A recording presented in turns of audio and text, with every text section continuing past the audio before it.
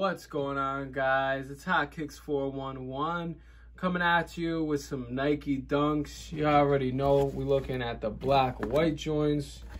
And yes, sir, without further ado, boom, taking a look at the Nike Panda highs, also known as the black white Nike Panda Dunks. And we're going to go through what I like about these, what I don't like, all the little features, things of that nature. You know, I have had the women's Panda highs on the channel before. This is now going to be the men's Panda high. First off, you do have the shoe itself, all these different panels, the black and white colors.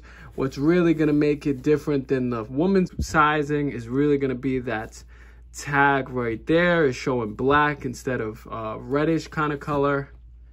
Now, one thing I do need to say about these is that the material on these, which I'm sure everyone watching is probably well aware, garbage. This is so tough and so firm. I've got some Jordan 1s that are so plush and so soft to the touch. You know, just real quick, just to give you guys a comparison and idea, that is so soft. Very comfortable, much softer. The leather quality on this, butter. Colorway, so-so, but the leather quality is crazy. Compared to this over here, it's so tough. It's disgusting. You know, you really can't get away with wearing these without beating them up to the point that they look almost unrecognizable. The creasing on here gets so crazy. You really got to look up pictures of creased Dunks because they don't even hold the same shape. Another little issue I had with the quality control is you could see that there's like these ridges where it looks like my Pandas got stretch marks on them. You know, you see that, that is like really not good quality leather. This happened in the box while it was being shipped to me. So, you know, I'm not hating on the Panda Dunk highs. That's fire. It's a clean look. If you can keep them clean, more fire. And if you like wearing them with the creases on it, by all means, still a dope sneaker.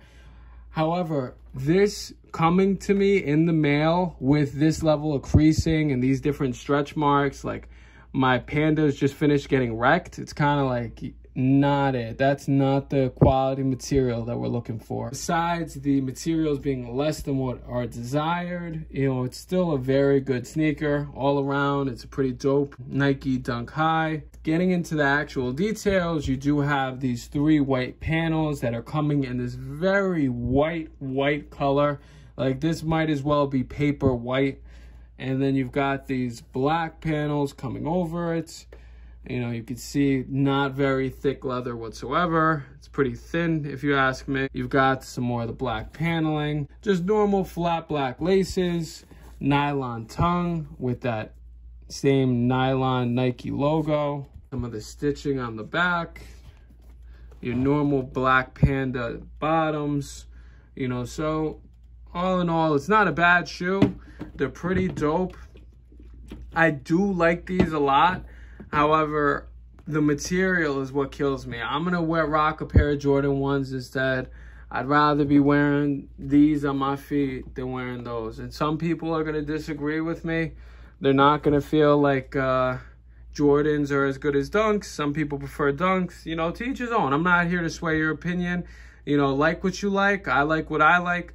Me personally, these are getting returned. This isn't something that I need to have or I felt like was a necessity to the collection. Thank y'all for watching. I do greatly appreciate each and every one of y'all for hanging out with me for a little while. If you guys could like, comment, subscribe. We do have a lot of content coming to the channel, and I'll be catching y'all in the next one.